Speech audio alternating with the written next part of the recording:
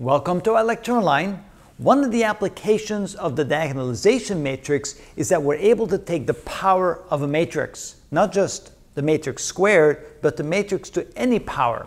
And the equation to do that, given a particular matrix, is that a to the n is equal to p times the diagonalization matrix to the n power times p to the minus 1, or the inverse of p, we should say. Of course, remember now that d is simply equal to a matrix that has the eigenvalues across the diagonal and zeros everywhere else, and the P matrix is a matrix of the eigenvectors. So here, if these are the two eigenvectors of the given matrix, you can see then that this is the P matrix, and we'll show you in just a moment how to find the inverse of P.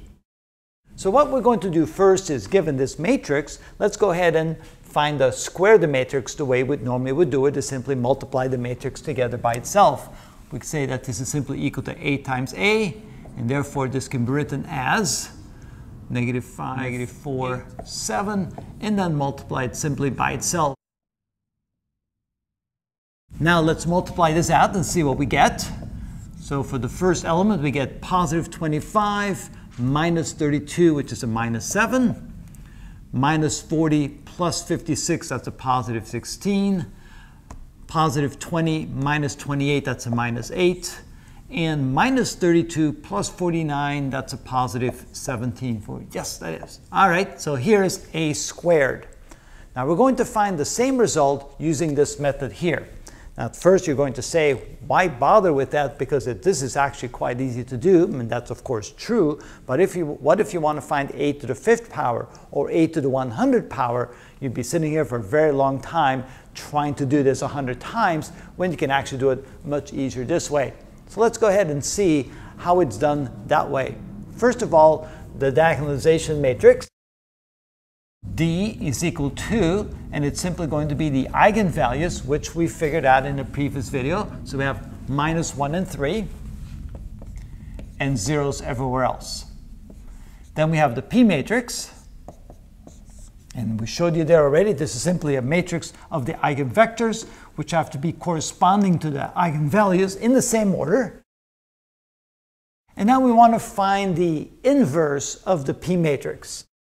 The inverse of a 2 by 2 matrix is equal to 1 over the determinant, and of course we'll put that in parentheses here, or little quotation marks I should say, in order to not confuse it with this matrix right here. This means the determinant of matrix P times the matrix where we exchange the diagonal elements and we change the sign of these elements right here.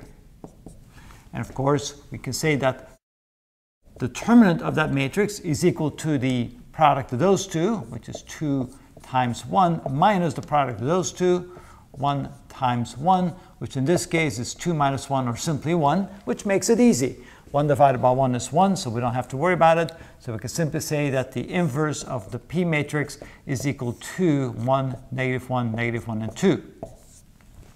Now we go ahead and plug it in here.